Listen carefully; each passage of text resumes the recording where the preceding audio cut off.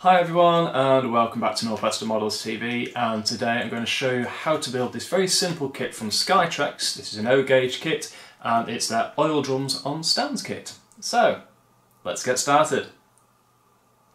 Right, so as with all Skytrex kits, let's get stuck in and see what we've got in the pack.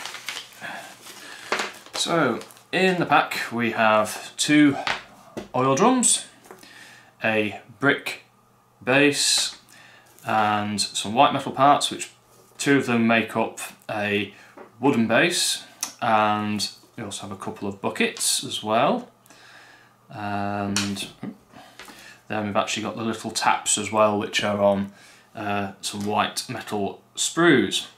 So what I'm going to do first is to clean up all the white metal and resin parts, and to do that I'm going to use a craft knife and some needle files just to get rid of the extra bits of flash and things which are on there.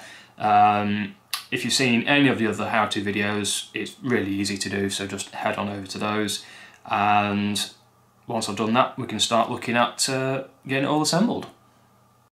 So now that we've got all the parts all cleaned up, I think the first job essentially is going to be to fit the taps to the oil drums. Now the taps will go into the oil drum where the tap cap is. They should just about be able to see it on the camera there. That is the place where it needs to go in. So what we're going to have to do, you have a choice really with the taps. This is the tap here. It is quite small.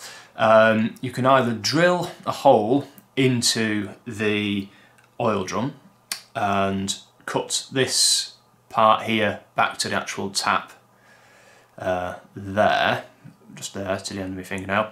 But we also need to make sure that we bend this part of the tap down so it creates a hook kind of shape, so it feeds the oil out at a bit of at a nice angle. And I think, like I said, with this you do have the choice. You can either attempt to drill the oil drum out, and it's made of resin so it should drill relatively easily, but I wouldn't use a power drill with it. I would use a pin drill like this, so it's a hand drill essentially, and just very carefully just take your time with it.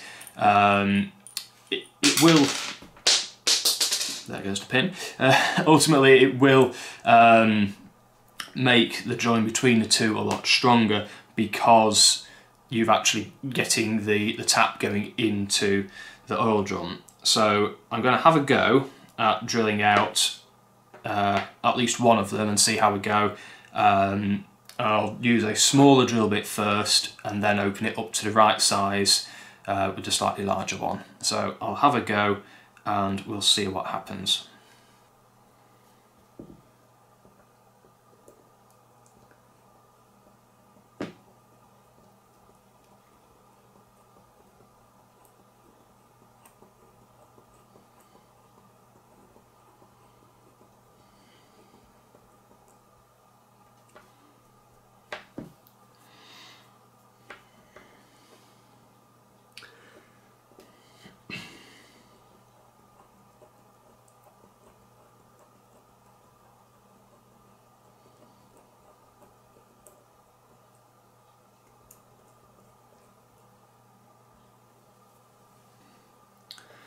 Right, so I've drilled a hole in my first oil drum, which you should be able to see there.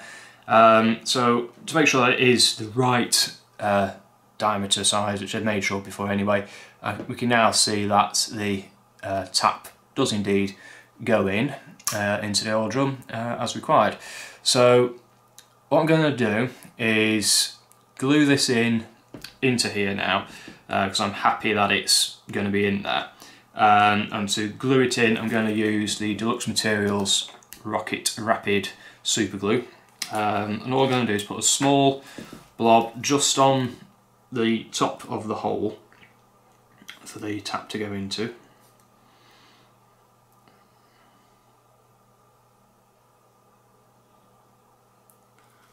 What will happen then is that as we push the tap in, making sure we got it the correct sort of position, it will also push the glue down with it, but also create a nice join on there. So when we set it, we want to make sure that we've got the oil drum on its side and that the tap is at the bottom, and just make sure that the top of it is aligned vertically. Just do it by eye and you should be okay.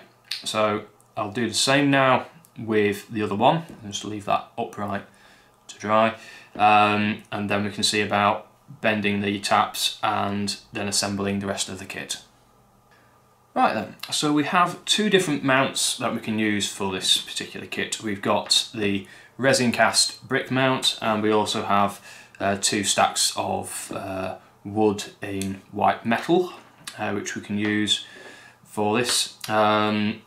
So for this one I'm going to use the resin cast brickwork, and it is really simple. All we need to do is literally just stick the barrel, the oil drum, on the top of the brickwork, and again, to glue it on, all I'm going to do is put a bit of the Rocket Rapid along the two ridges at the top, because this will mean that the glue is in the right place.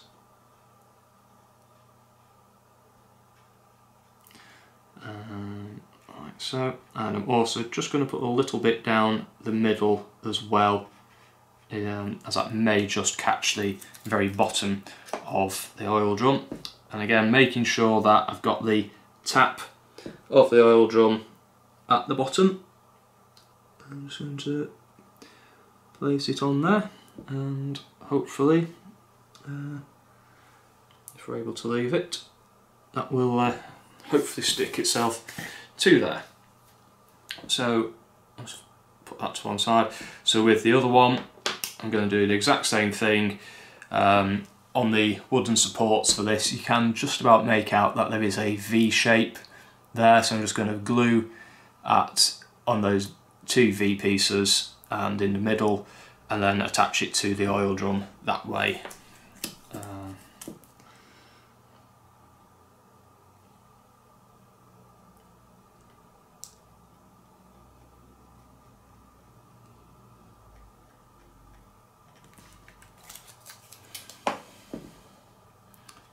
And then, as this one is this loop, we can pop it in, do it vertically like so.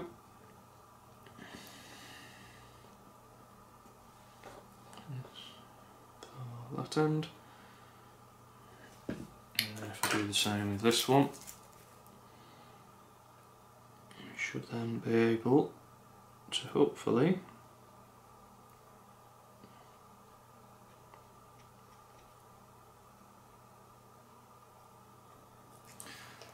put it up properly onto its full stand, like so. So there we are. And that, in some ways, in essence, is the kit made up. Nice and simple. And it is a simple kit to do. And once you've painted and weathered these, they'll be pretty good. And the only obvious last thing to do is to bend the end of the tap around, and you may want to shorten it down, but it's white metal, and so it will bend relatively easily and should be able to get a nice curve on it. If you feel that it is too long, of course you can trim it back with a pair of side cutters to make it nice. And the only other thing would be to fix the little buckets on the ground in front of the oil drums, and the job is essentially done. So there we are, that's how to put together that really simple kit of the oil drums and stands. All that's required now is a coat of paint on once it's all set, and it's ready to go. I mean, the oil drums would typically probably be blue in colour, with the taps either in brass or just black would be fine. Same with the buckets, they'd probably be black or stainless grey or something like that. brickwork obviously in red, and the wood for the wooden stand obviously, you know, brown for wood. So anyway, it's a really nice simple kit, really easy to use, and it's been really popular as well. So yeah, I would highly recommend it for your O-gauge layout, as it's ideal for around any sort of modern motive power depot, or even a steam age motive power depot, to be fair. So there we are. Anyway, I hope that you have enjoyed this video, and if you have, don't forget to give us a thumbs up. Also, do make sure that you hit that subscribe button as well, because we've got plenty more how to build it videos on the way, as well as obviously our collection of new products coming in all the time in the shop. So until next time, happy modelling.